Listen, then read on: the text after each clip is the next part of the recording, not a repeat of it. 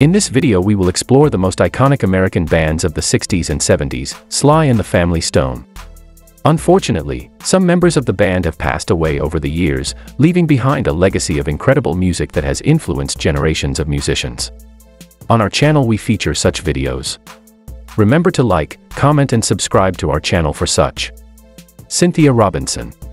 She was born on January 12, 1944, in Sacramento, California. She grew up in a musical family and started playing the trumpet at a young age. In the early 1960s, Cynthia joined a local R&B band called the Chitlins, which later evolved into the Loading Zone. In 1966, Cynthia was invited to join a new band called SLY and the Family Stone. The band was led by SLY Stone, a charismatic singer and songwriter who had already achieved some success as a producer and songwriter for other artists. SLY was looking for a diverse group of musicians who could blend rock, funk, and soul music into a unique sound.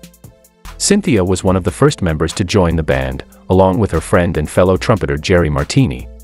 Cynthia quickly became an essential part of the band's sound, providing bold and brassy horn arrangements that complemented SLY's vocals and the band's rhythm section. SLY and the Family Stone quickly became one of the most innovative and influential bands of the late 1960s and early 1970s. They were known for their high-energy performances, socially conscious lyrics, and catchy melodies. Cynthia played a crucial role in many of the band's biggest hits. She contributed trumpet and vocal parts to songs like Dance to the Music, Everyday People, I Want to Take You Higher, and Thank You for Letting Me Be Myself Again. Her trumpet solos were often a highlight of the band's live shows, and her vocals added depth and soulfulness to the group's harmonies. Cynthia was also a co-writer on several of the band's songs, including St. James Infirmary and You Can Make It If You Try. Her contributions helped to shape the band's sound and message, which celebrated diversity, equality, and freedom. Sadly, Cynthia Robinson passed away on November 23, 2015, at the age of 71. Cynthia's cause of death was complications from cancer.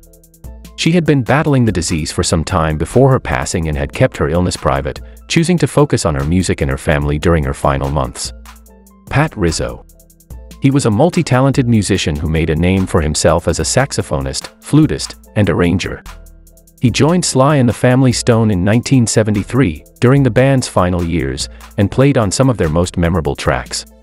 He quickly became a sought-after session musician and played with several famous artists, including Elvis Presley, Frank Sinatra, and Dean Martin. Rizzo also played on the soundtracks of several popular movies, including The Godfather, Rocky, and Dirty Harry.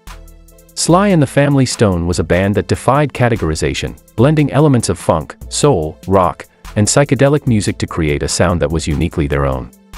Pat Rizzo's contributions to the band were significant, particularly in the way that he helped to expand their sound by incorporating his own jazz-influenced approach to the saxophone and flute. Some of the most notable songs that Pat Rizzo worked on with SLY and the Family Stone include Family Affair, If You Want Me to Stay, Runnin' Away, and Thankful and Thoughtful.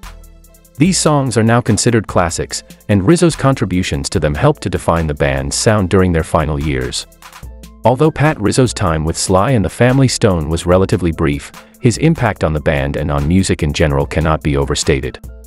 His virtuosic playing and creative approach to his instruments helped to push the boundaries of what was possible in popular music.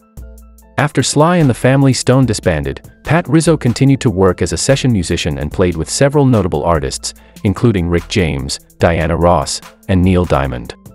He also released several solo albums, including Heavy Love in 1978 and Pat Rizzo and the Blue Meanies in 1983. Sadly, Pat Rizzo passed away on April 4, 2022, at the age of 79. His death was announced by his family, who shared that he had been battling a long illness.